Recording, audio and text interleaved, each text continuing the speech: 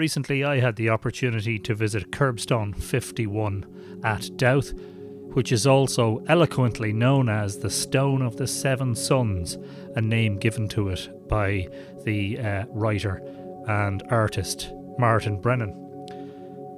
It is one of the most beautiful and indeed well-known Neolithic carvings from ancient Ireland, and is located on the eastern side of the Great Kerb around the cairn of Dowth. Dowth is one of the three great megalithic monuments of Brunabonia, dating to more than 5,000 years ago.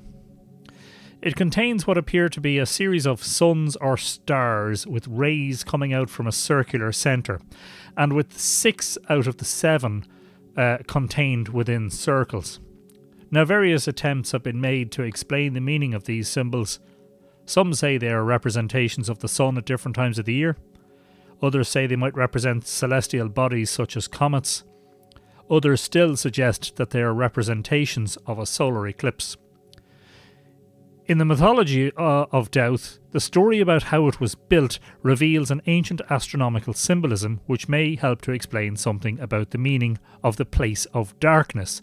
Dowth is from the Irish dua, meaning darkness. The story comes from the Dinshanachus, a collection of ancient stories about Irish place names, and concerns Bresal Bodibad, who was the ruler of the time. There was a cattle famine that happened, and he brought all the men of Ireland together to build a tower from which he could pass to heaven.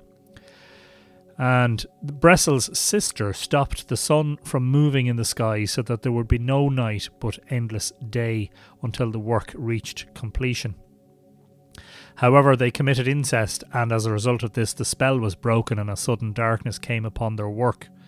Hence the name Duad, or darkness. Given that there are 7 suns on Kerb 51 and that the myth of Dowth speaks of a bull and 7 cows, it seems possible that the site has some connection with the constellation of Taurus the Bull, which contains the open cluster, the Pleiades, also known as the 7 Sisters. This constellation was very important at the time leading up to the construction of the Boyne Valley Mounds, as it contained the sun on the spring equinox, that very important moment of the year when the sun's path along the ecliptic crossed the celestial equator heading north. Another interesting phenomenon which occurs at this time is known to astronomers as the heliacal rising of the Pleiades. This happened when the stars in question rise at the eastern horizon but are quickly lost in the glare of the rising sun.